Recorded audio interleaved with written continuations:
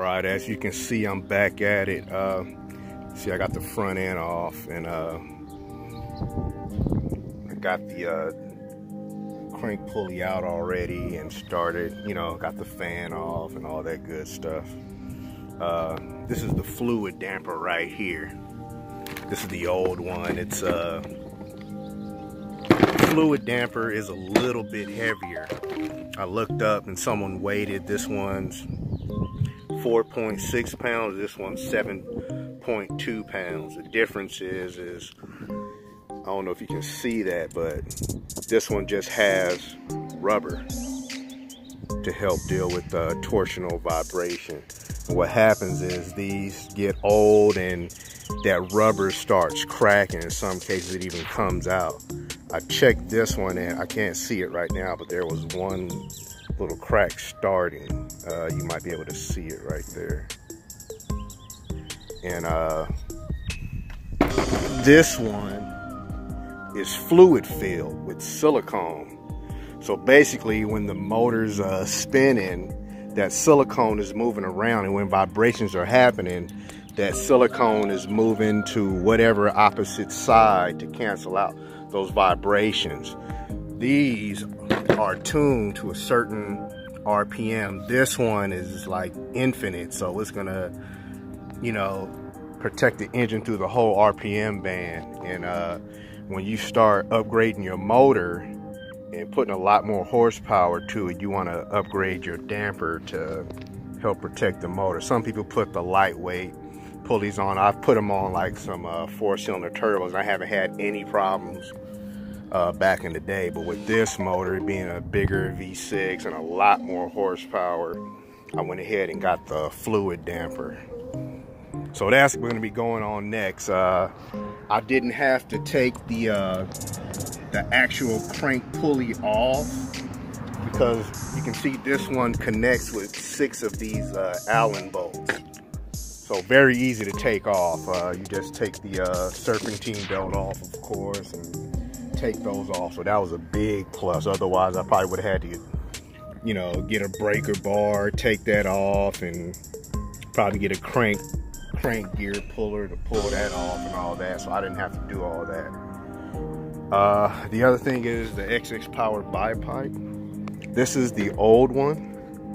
Well, these are the old ones. They just go on the motor like that. There's 2 of them, and then there's a boot. The stock one always goes bad and tears, so I upgraded to a silicone one, the 034 one, which is a real good one.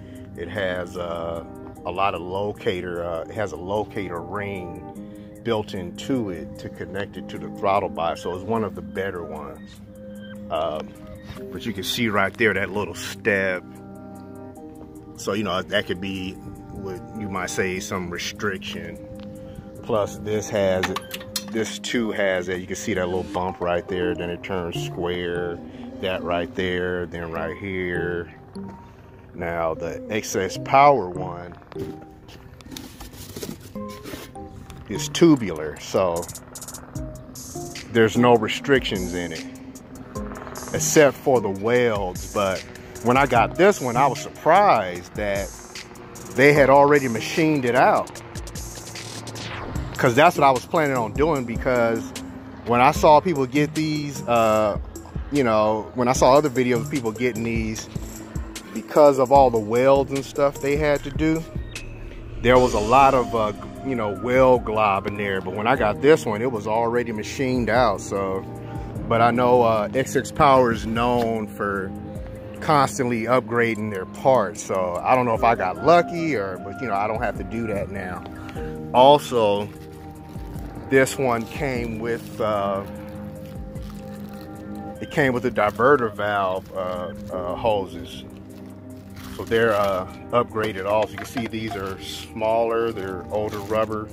These are silicone, and they're bigger diameter inside for better flow, supposedly, from the diverter valve. So the other thing is, when I got this boot, it sticks up higher, so I wasn't able to put my engine covers back on, and that's the only thing I didn't like about this old 34 hose. So I'm hoping that this excess power is going to sit right so I'm able to put my engine covers back on.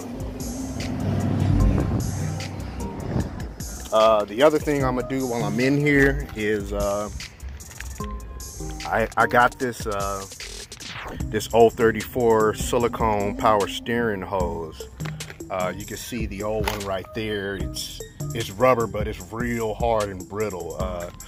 And they always end up cracking and breaking. So while I'm in here, I'm gonna go ahead and switch that out with this one,